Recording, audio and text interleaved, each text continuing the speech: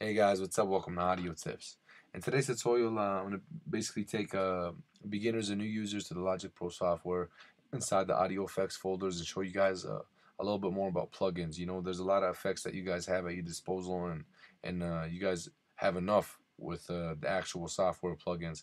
But I'm going to take you in and basically show you guys how they work, show you guys what kind of options it has to offer, and basically give you guys a little overview on them. So today we're going to go into Dynamics, we're going to go into uh, Enveloper.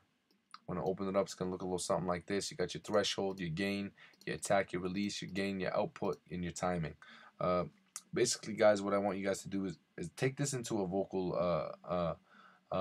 track. Basically, play around with the threshold. Don't touch the gain. Uh, put the attack at 0.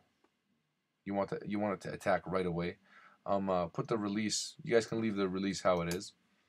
Don't touch the gain or the output level right away here. But what I want you guys to do is play around with the threshold and just see what kind of effect it gives you guys.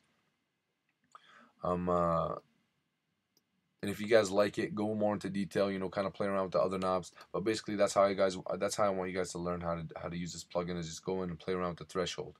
Um, uh, this is basically it, guys. This is the enveloper plugin inside Logic Pro. I hope you guys learned something new, and I hope I've been beneficial to you guys. Later on in the future, I'm going to go into more detail with it. But for right now, I just want to give you guys a little overview. Thank you guys for watching, and please subscribe.